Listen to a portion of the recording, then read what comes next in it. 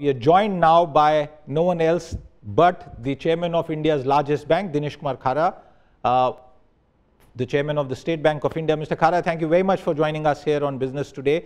The question that everyone wants to know is, the RBI has now, for the second time in a short period of time, hiked the repo rate, and it will get passed on in some format. Your thoughts on what you will do as a bank and whether it will be effective in controlling the inflation monster that we seem to be grappling with? Yeah, I think if we really look at it, the inflation risk which were flagged in April and May resolutions of the MPC, they have actually now materialized if we look at the inflation numbers. So which means that this is something, inflation, of course, we keep on saying that it has become a global phenomenon. So, and since the economy is coupled with the globe, so naturally it gets imported into the economy. So, and I think in such a situation when RBI is supposed to really ensure that the growth is maintained in the economy and at the same time the orderliness remains in the economy, perhaps this was warranted. And also it may not be out of place to mention that inflation trajectory across the globe is still not really receding. This is something essentially attributed to geopolitical tensions. So naturally, in such a situation, there is a need for a calibrated monetary policy action. And in that context, I would say that inflation expectation has more or less got anchored, and there is adequate restraint as far as the pressures on the prices are concerned. So I think that that's the context in which this kind of a policy has been announced by RBI. Before I go across to my colleague Abha, a quick follow-up, sir. What does this mean for State Bank of India customers? And you have such a large customer base. Are you going to hike the lending rate and perhaps the savings rate as well? No, I think we'll have to, we'll actually be going through the data in our ALCO, and once we have a clear visibility in terms of the trend on the ground, then perhaps we'll be taking a call.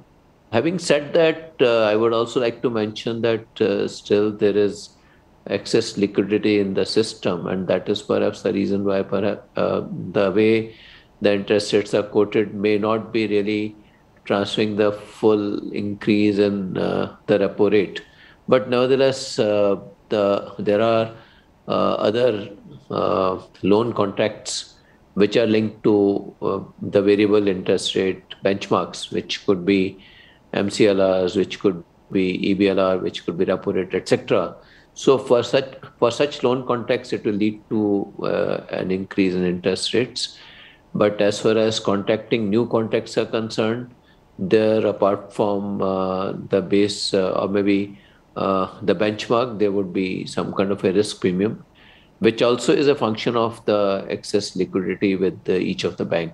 So I think we'll have to perhaps wait and watch for the ALCO to meet, and then we will be in a position to take some calls. Okay. Mr. Khara, how much of an impact is this move going to have on inflation, given that what we're really seeing is a spiraling on food prices? I know you talked about the wider factors at play, but you know, how much really can monetary policy at this point play a role in containing the root of inflation?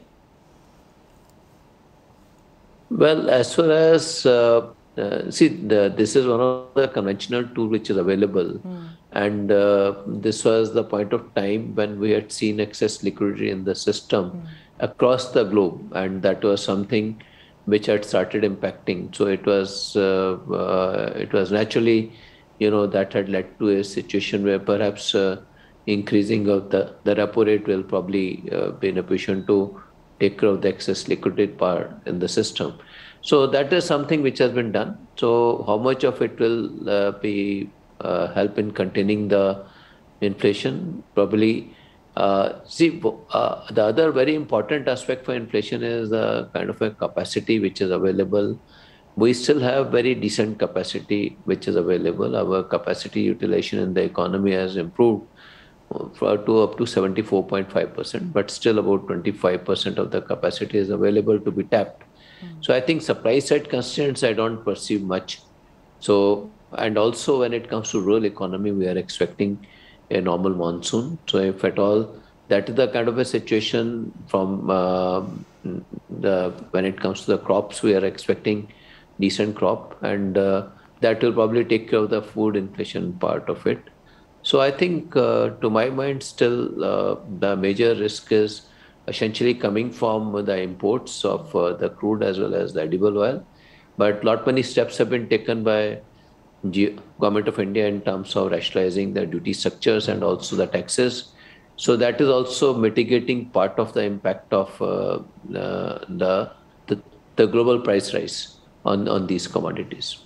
Mr. Khara, I want to ask you about the linkage of with credit cards as far as the UPI system is concerned. But before I do that, I want to once again on behalf of India Today viewers ask you, what happens to those who hold fixed deposits or planning to put in some fixed deposits? Can they expect better returns following the RBI's moves?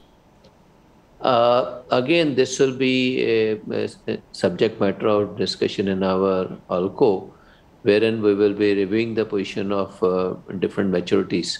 So when it comes to the existing fixed deposit holders, they will, as per the contract, they will continue to earn the interest rate at which they have contracted that fixed deposit. But as far as fresh fixed deposits would be concerned, they would be according to the new rates, and the new rates also will depend upon the kind of ALCO, asset liability position is concerned with each of the bank. And we started increasing our deposit rates for certain maturities. We have increased it in the last ALCO meeting. So we'll be taking very conscious call to ensure that our overall cost of resources remains within range, and it should not adversely impact our NIM. So that is, we need to do fine balancing always. So that is something which we will do.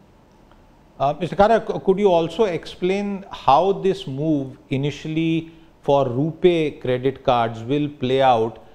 People are asking this question, that does it mean that small payments that we make through UPI can now be linked to credit cards, and instead of directly paying from the bank account, you can earn a window of 30 days of interest-free credit? Yeah, certainly. I think it's a very welcome move which has happened. And to start with, it is RuPay cards has been offered. They can be used for UPI payments too. So I think it's a very welcome step. Maybe going forward, maybe we might get to see it happening with the other cards also, Visa, Master also.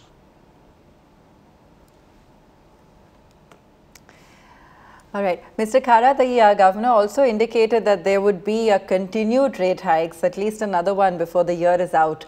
What's your overall perspective when you kind of look at how things are going to shape up over the next few months in terms of both inflation and growth, given that monetary policy is already talking about being far less accommodative? I think perhaps we'll have to wait and watch for how really the growth pans out, how the excess liquidity in the system gets absorbed. So I think those will be the factors which will be eventually impacting on the broad macro data, which will be very, very carefully looked into before any policy decisions are taken. So we'll be very closely watching the situation, and it's too early to really indicate for, as a bank, it is too early to really predict any kind of a interest rate trajectory going forward. Okay. We have been hearing, of course, that on the corporate side, there still hasn't been too much of a change in terms of capacity expansion plans and so forth.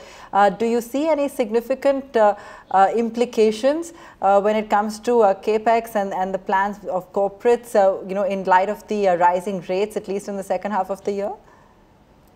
So actually, the way I have seen the behavior of the corporates, they look at the demand. If at all demand is there, then perhaps this may not have any much of impact on the their investment plans. So that's how I interpret how the corporates evaluate the situation in the economy.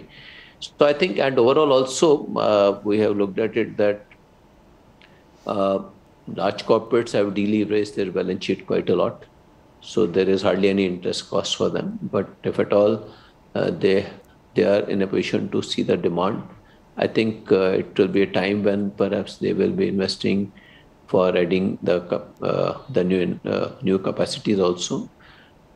In the current financial year, we have seen the traction in that direction, and I expect to see it going forward. Provided there's a strong demand, and if you look around, the economy is still, as per the RBI projections, also is expected to grow at 7.2%, and perhaps one of the very few large economies where this kind of a growth will be seen in the current year.